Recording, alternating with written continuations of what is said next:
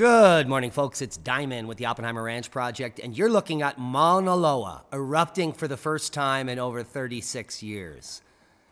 Around 6 hours ago, the volcano sent up a plume of ash to 17,000 feet, and the lava began spilling into the caldera.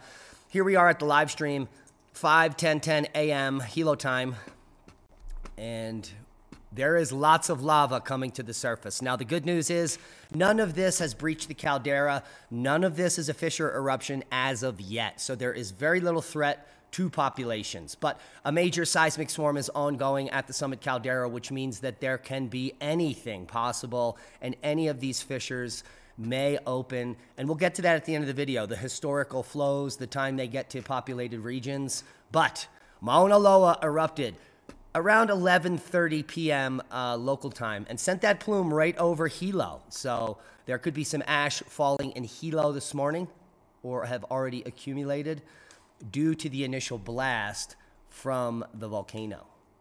So there is some interesting factoids. Now let's go over all the details we know in the last several hours. A new eruption started at Mauna Loa Volcano in the evening of the 27th at 11:30 p.m. local time. That's just about 6 hours ago, my time.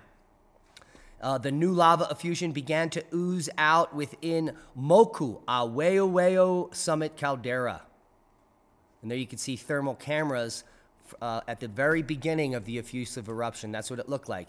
And now, well, it looks a lot larger. So the new lava effusion began to ooze out of Moku, Aweo Summit Caldera. Now, from available webcams and thermal images, it seems to open a new chain of vents producing small lava fountains, or so-called curtains of fire, which have now, it appears to have reduced. We will get a more detailed view of the live stream in just a minute.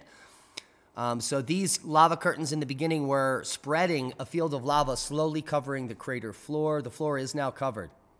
Therefore, there was a decision had been made by authorities and the HVO to rise the volcano alert to red. And in fact, the Hawaii Volcano Observatory status report shows the alert warning color is red, which means it is erupting. The eruption continues at the summit of Mauna Loa. All vents remain restricted to the summit area. However, lava flows in the summit region are visible from Kona. There is currently no indication of any migration of the eruption into a rift zone, but it's only the first 6 hours of this eruption. The last eruption in 1984 lasted for 20 days, and we'll get to that data.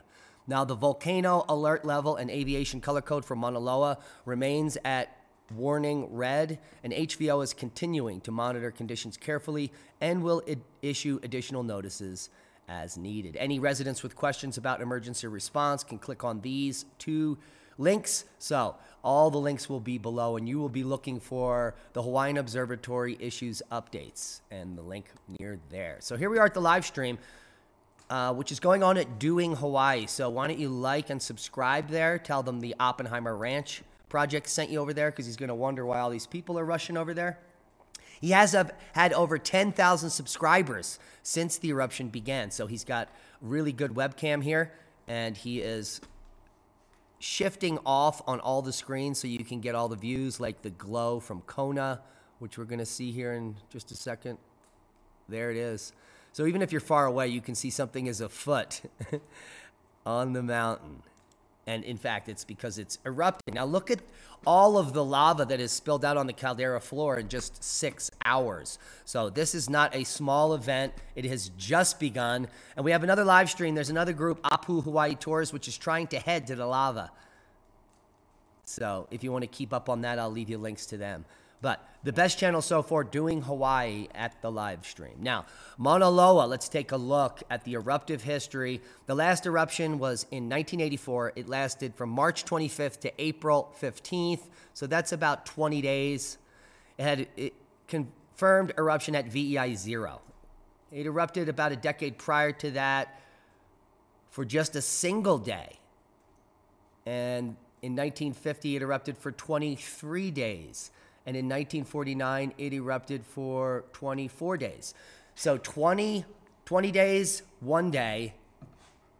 It looks like 20 days is the average. So anywhere between 1 and 20 days, we should be seeing this eruption. And historically, the eruptions have taken all shapes and sizes, and they have been all over the map. Take a look at this. They have flowed out in every direction. 1881, a lava flow made it almost all the way to Hilo. 1855, 1935. 1984, the lava flow made it close to Hilo. See it there? 1942, 1852, I mean, you can see the lava has the chance. 1859, it made it all the way up here. And so anything is possible. And the good news is that the lava moves slow. So in order to reach Hilo, lava flows from this region can reach the populated areas. It takes weeks to months to get there. So nothing immediate will happen in Hilo. And other areas could be much faster. North Kona lava flows from this region can reach populated areas in just days to weeks. So if there's a breach to the south, to the northwest, that could mean rapid lava flow towards the ocean. And South Kona, lava flows from this region of Mauna Loa can reach populated areas in just hours as well.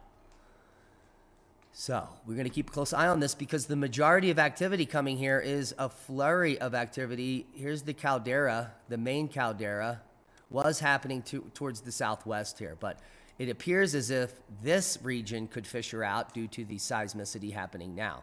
So here's the caldera that's filling with lava, but we have a large seismic signature to the south of that caldera. Another one that's continuing here with more recent activity to the north. And if any of these open up, well, you can see where past lava flows have gone. It's quite obvious to the eye. Any of these cracks would flow out this way. On this, closer to this ridge, could flow out towards Hilo. You can see some of those old lava flows and how far they made it. There's the 1855 flow that probably came down here and turned a little and made its way towards Hilo. So we have an ongoing event. Mauna Loa is erupting. First time it's erupted in over 36 years. You can see some of those more amazing splatters in the middle. This is a updated, it appears to be still cameras that are being updated every few minutes. This is definitely not a live shot. We've also got our favorite channel up here, Two Pineapples. Give them a thumbs up and subscribe. They've been covering the live Mauna Loa eruption and Kilauea eruption for quite some time. So here we can see they probably have got, this is Mauna Loa erupting live from Kilauea. That's pretty amazing. And they've got two channels up here. They've got that still shot one. So there's lots of YouTube channels up there where you can grab all the information you need and hang out and live chat with like-minded people while Mauna Loa is erupting. So all the resources will be below, as Apu Hawaii Tours and many others. Look at all these people trying to make it towards that eruption so that they can get some views, apparently, or sell the footage, whatever you like. But we do have a new eruption, first eruption in 36 years on the big island of Hawaii. The initial plume there you can see went over, it appears as if it went over Hilo, so a lot of people are right well there. Aware of this eruption because of the ash on their car this morning. The ongoing seismic swarm is continuing, and it is picking up steam, if anything. You can see here, 1, 2, 3, 4, 5, 6, 7, over a dozen in just the last hour, a dozen earthquakes in just the last hours of powers, as this volcano has roared to life once again. The last eruption was VEI 0, lasted for 20 days. We expect a similar eruption here between 1 and 20 days, and potentially a fissure to open up. But anything's possible. Follow the channel for updates on the Mauna Loa eruption, which is now ongoing. And all the links to everything we talked about will be below. Hope you got something out of the video.